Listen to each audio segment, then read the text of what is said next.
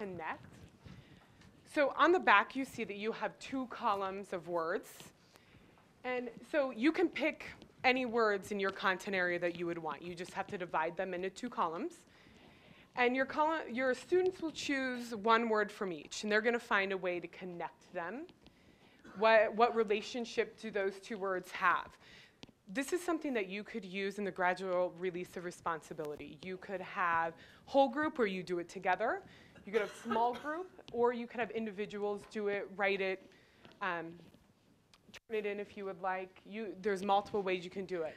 So what you're going to do right now is you're going to number yourselves 1 to 6, 5, whatever you are, and hold up what number you are in your group. Person number 3, you get to pick the 2 words. So you're going to pick a word from column 1 and pick a word from column 2.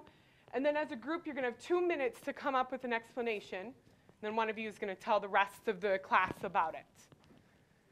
Questions before we start? So as a group, you're going to come up with a relationship between the 2 words that person number 3 chose.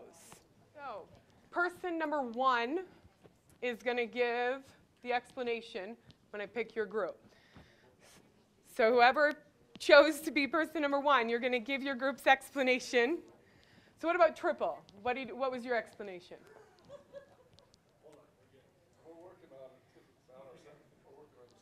Okay. Go ahead. Do you want our words? Yep, 2 words in your connection. Distributive property and expression. We did common denominator and fractions, and what we said is when you add fractions, you need a common denominator.